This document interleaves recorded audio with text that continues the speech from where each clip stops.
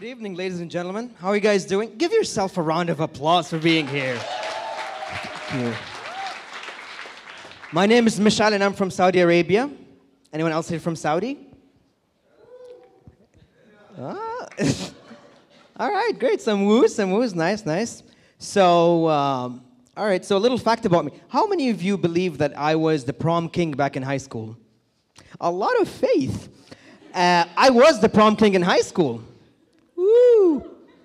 Which turns out is not that great when you've gone to an all-boys school. Essentially, you're also the prom queen.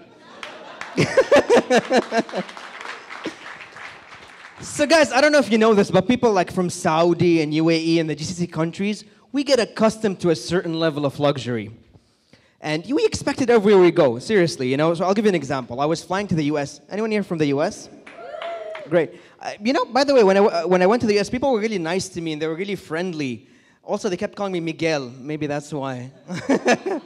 So anyways, we landed in New York and I saw another confused Saudi. Now, I knew he was Saudi because as Saudis, we have this eternal bond where we just know each other. Also because he had his passport, kept telling, "Secures, mate! Secures, mate!" So I said, okay, you know, Saudi. So I said, I told him, just go to the passport control line. And he was like, that's the problem. Where is the GCC line?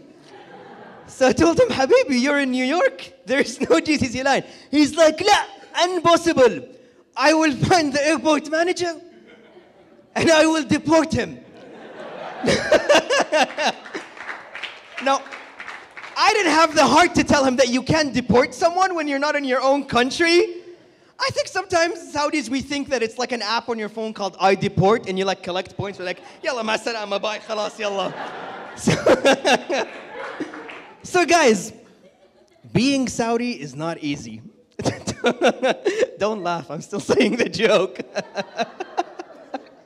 Now let me tell you why. Being Saudi is not easy because there's a lot of negative stereotypes against you that you have to fight. And I make it my mission, you know, I want to break those stereotypes.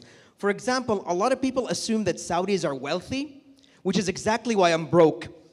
It's not easy, but I'm doing it for a noble cause, you know? Let me give you another example. I was speaking to this girl recently, and she was a sophisticated, multicultural kind of girl. She's like half Chinese, half American. We're having a nice chat until she asked me the question, and she said, "Does your sister drive?"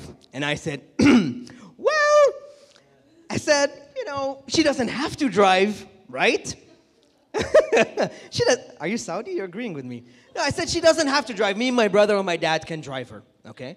She was like, wow, that's like so typical. It's so Saudi of you. That's what's really awful. Like, what's next? Do you not let her go to work?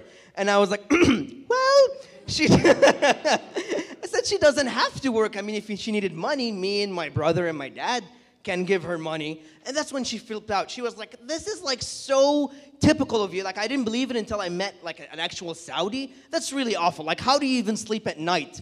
No, generally, I wait till she's done with the insulting until I tell a little piece of information that I didn't tell her before. I say, by the way, my sister is 12 years old. So it sounds like you're advocating child labor, which is so typical, so Chinese of you.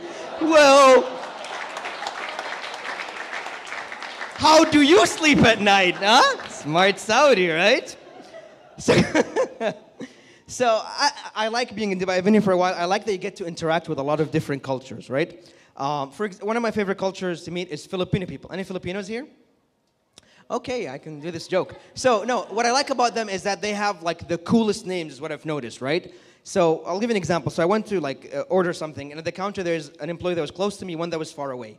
The one that was far away had a really strange name.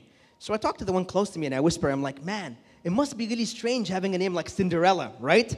Now, the person in front of me did not seem amused, which I realized was because their own name was Cinnamon, and I think if your name is Cinnamon, like nothing sounds weird. It sounds like when they were younger, like 8, their parents were like, what do you want to be called? Cinderella? Sure, we'll allow you to keep it. And then I started thinking, you can't do that with Saudi kids. You can't ask them, what do you want to be named? Because like with Filipinos, it's really innocent. Like they're like, what do you want to be named? They're like, Cinderella, Cinnamon. And they're like, okay, that's an innocent name, that's cool. But with Saudi kids, if you allow your kids, if I allow my kids to name themselves, this is how I'm going to introduce my family. I'm going to be like, meet my youngest, Lamborghini. And And this is the second one, Abood Danger 2012. Finally, my oldest, 05067777946. Now he knows it's a long name, so he has a nickname. It's BB Pin FF 11742. Last week, we're so proud of him. Last week, all by himself, he deported 5 people. Thanks a lot for listening, guys, and have a good night.